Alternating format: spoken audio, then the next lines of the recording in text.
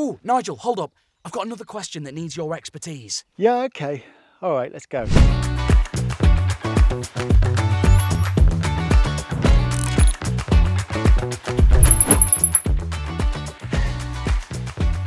As with most industry quotes, there are a lot of variables, and the main things to think about when pricing up a job is how experienced are they?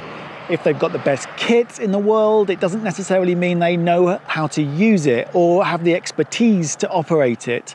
So do find out in advance what kit you've actually booked to shoot on the day.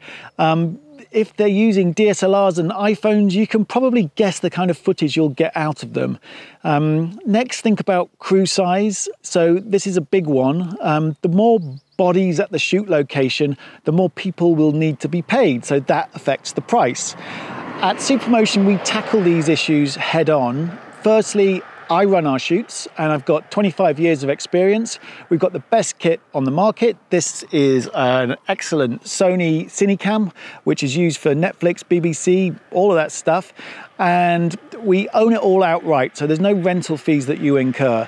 Finally, we keep our crew small and nimble. I can operate all our cameras, drones, lights and mics, and so can any member of our team. So it means only one or two of us needs to be on location at any given time, which really keeps costs down. We don't need a dedicated sound man. We don't need a dedicated lighting person.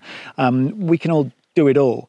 The best way to find out about how much a shoot costs is to book in a strategy call with me, and just by clicking the link below, and I can go into it further. But what I would advise is, if you're going with another company, try and get transparency. Find out what they're using, what you're paying for. It's really important.